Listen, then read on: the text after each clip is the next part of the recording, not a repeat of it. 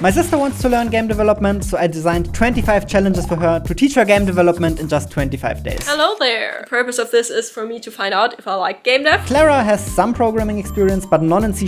She followed 1 or 2 Unity tutorials in the past, but it didn't get her very far. So we're pretty much starting from scratch here. I let her choose between one of the 3 engines that I would be able to help her with, and she went with Unity. We started out extremely basic, and just to illustrate how basic, this is me explaining to her how to create a square. There you go. There you have a square. For the first day, I challenged her to make a simple ball rolling game, one time in 2D and one time in 3D. I'm teaching with a fairly hands-off approach, so I'll just leave Klara to it now, and we'll see how she does.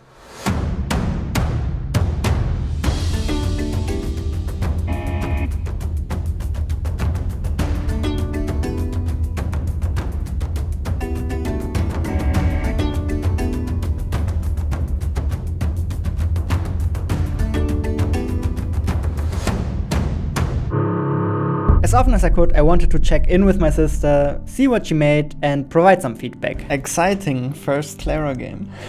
Yeah. Oh my god, it even has a face. Yeah. Oh wait, I forgot to jump with space. Okay, and now? Yeah! Whoa! From here on out, the challenges will get more and more difficult every day. So for the second day, I challenged my sister to make 2 games once again. I think the fact that you have to make 2 encourages you not to get stuck on the details too much. What Klara should learn first is how to find her way around the game engine and how to code in C#.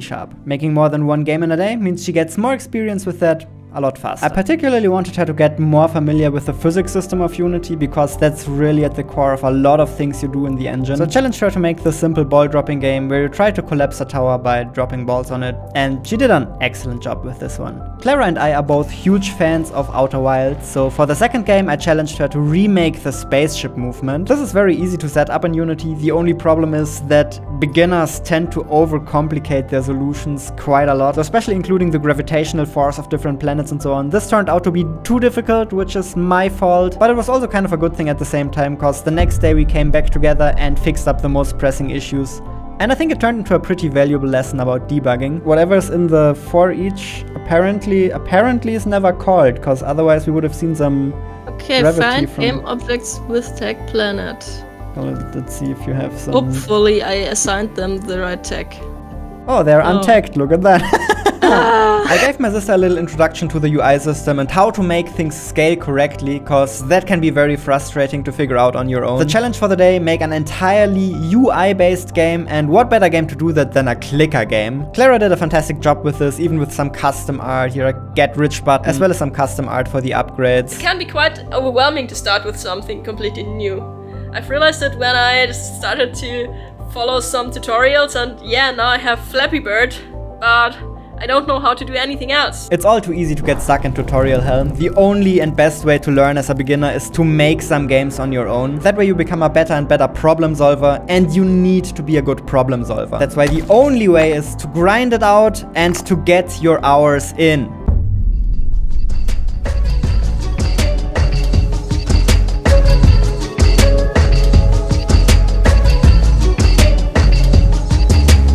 Dishwasher needs my attention. I still have the Plants vs. Zombies game. Oh my god, I worked on it yesterday until like 1 AM.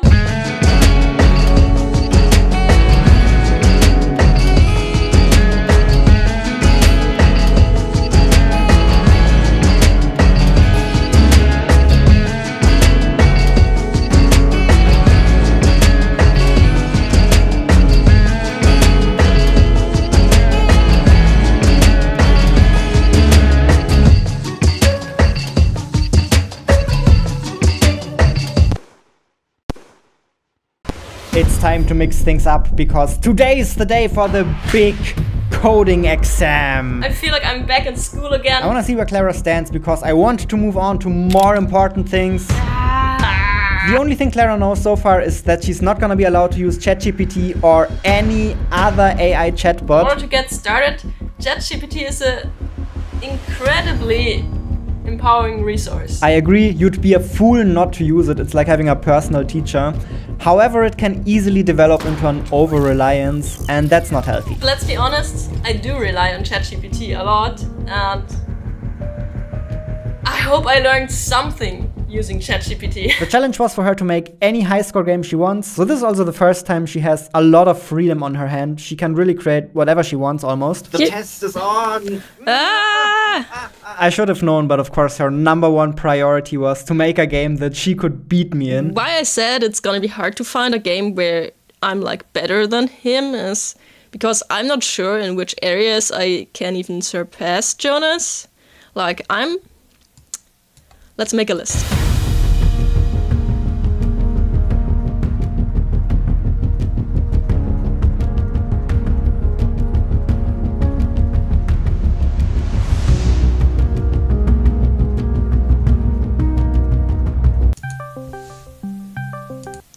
Hello!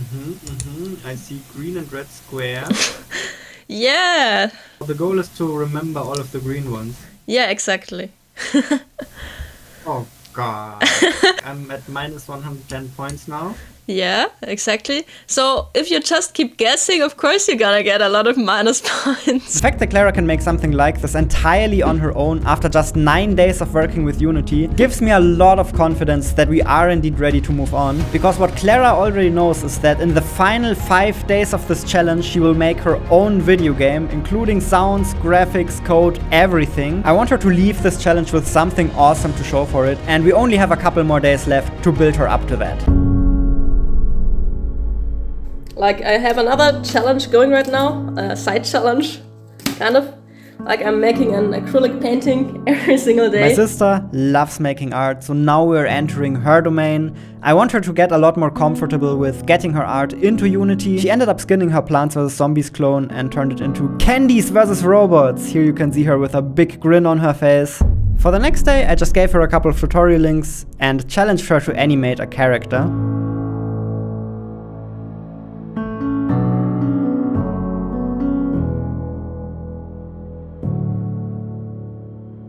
Yay! Look who's in the house! Hey, it's me! I thought it would be cool to show you around in how a bigger Unity project looks like. One thing we do that I know a lot of people are not a big fan of, but that kind of works well enough, is to have a lot of manager objects. Basically, for everything in the game, there's a manager. Instead of drawing paths on the ground, I just draw 3D paths here. As you can see, this is... Okay, you have some questions for me. Yeah, I brought some questions for you because I want to know your secrets. So how do you manage to work so focused that you don't need to work super long? Because you said you only work like 6 hours or something like that per day.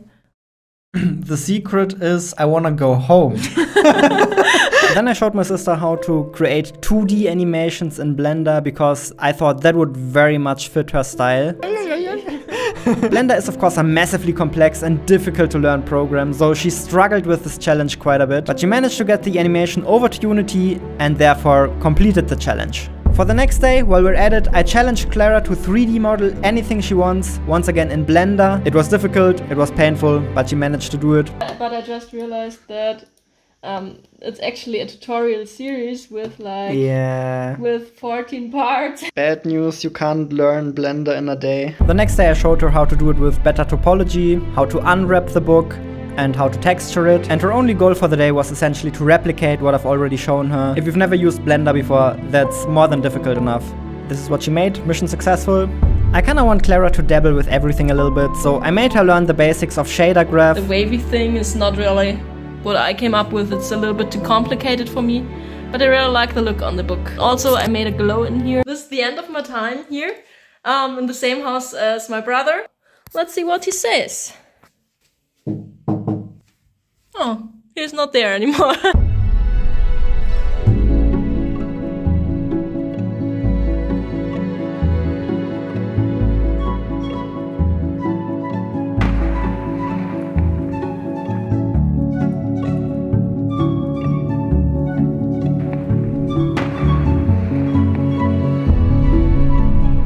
Today is the last day where I actually learned something new, and as always, Jonas likes to give me all tutorials he made. There's a really interesting challenge for today, like a tower that collapses with wooden and stony blocks and they make like click-clack sounds.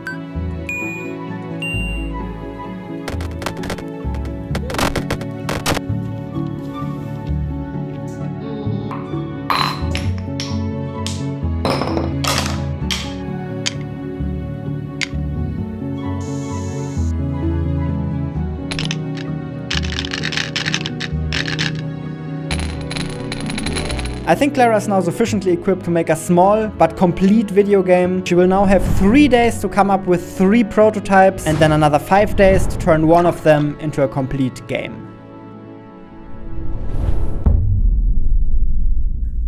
Hello! I slept pretty bad tonight, so I started just later today. It's already midday, after midday, but I'll work on it probably 6 hours, give my best, because I have my energy back now, and yeah, let's see. Let's see what I make. A long day of game dev is over. I'm pretty happy with the result. I was very addicted and didn't program that much anymore.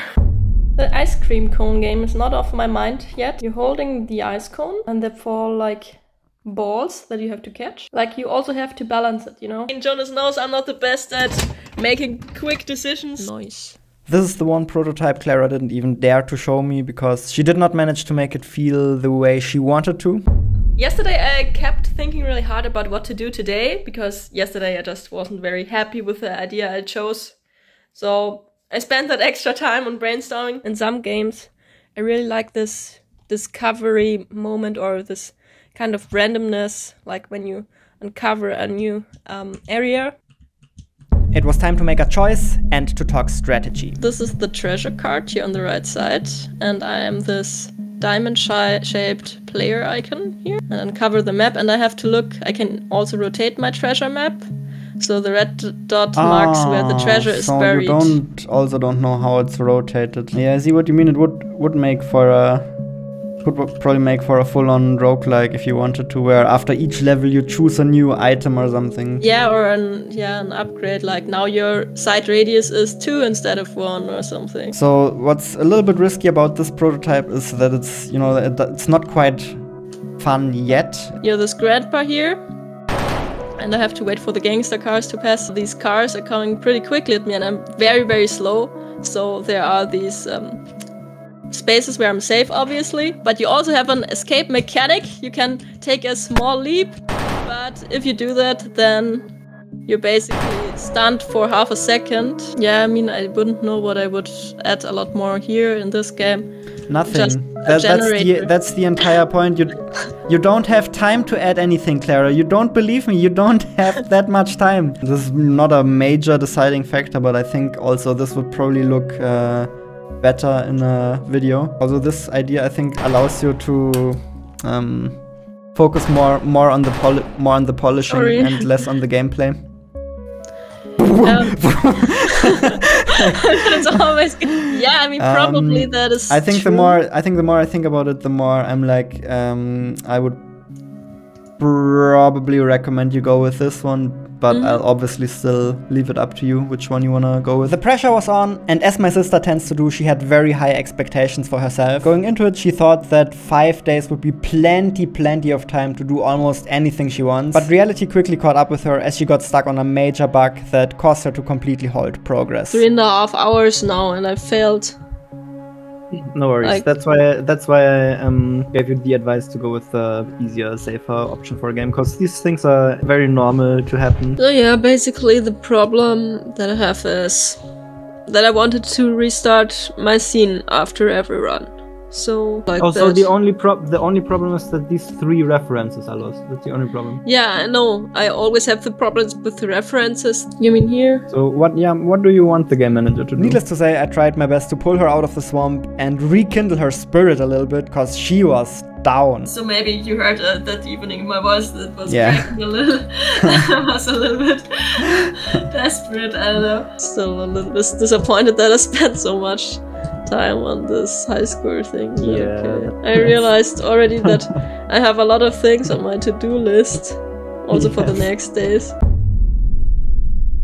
So here we are again on the next day, and I thought before I make my own grandpa character, just yet again I will test out of the old grandpa from my other project if I can transfer this to the new one, so that this work is not in vain.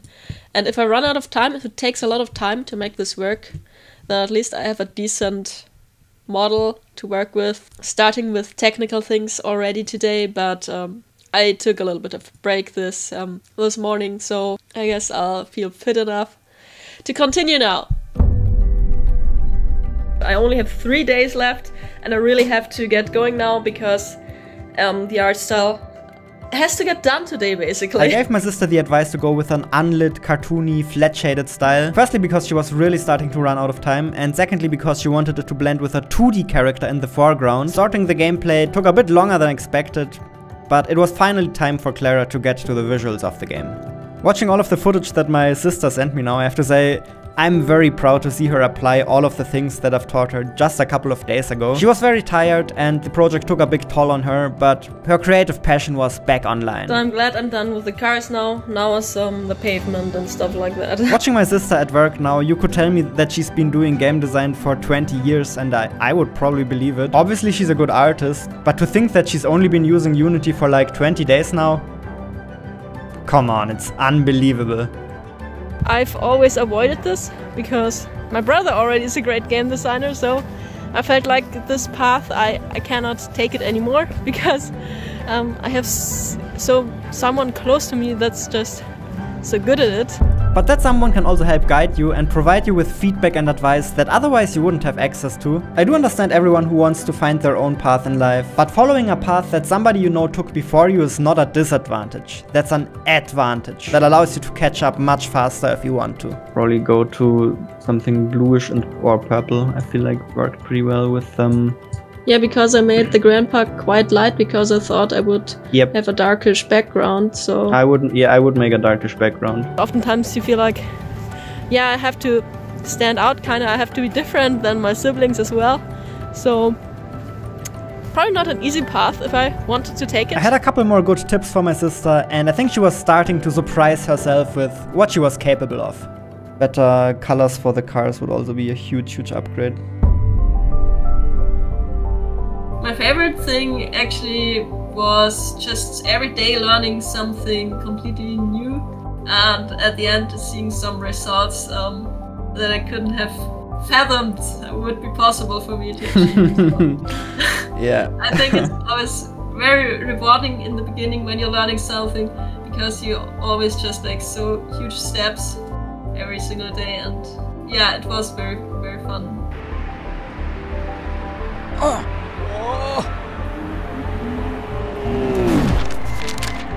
Nice. Oh. With some voice acting from your husband.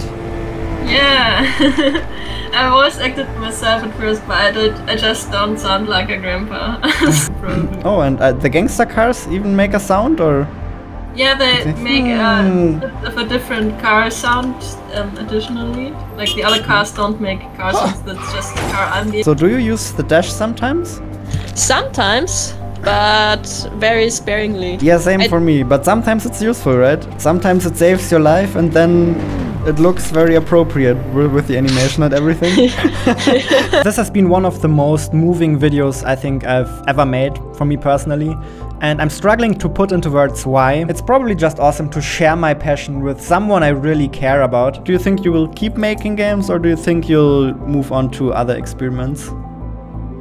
I'm actually not sure yet, but I'm still very unsure about my future. I think a lot of people in this situation are so afraid of climbing the wrong mountain that they end up not climbing any mountain at all. You know what? I think meaning can't be found on top of a mountain, especially not nowadays where we're building machines that can climb mountains way faster than any of us will ever be able to. I believe that meaning is derived more from how you go and not so much from where you go. You're hiking and hiking and hiking. People are overtaking you. Couple of robots just surpassed you as well. But you just keep walking at a steady pace with your head up and a big grin on your face because there's so much enjoyable, lovely roads still ahead of you. I can show you the paths I've been on, but you can also find your own. Enjoy your hike, Klara.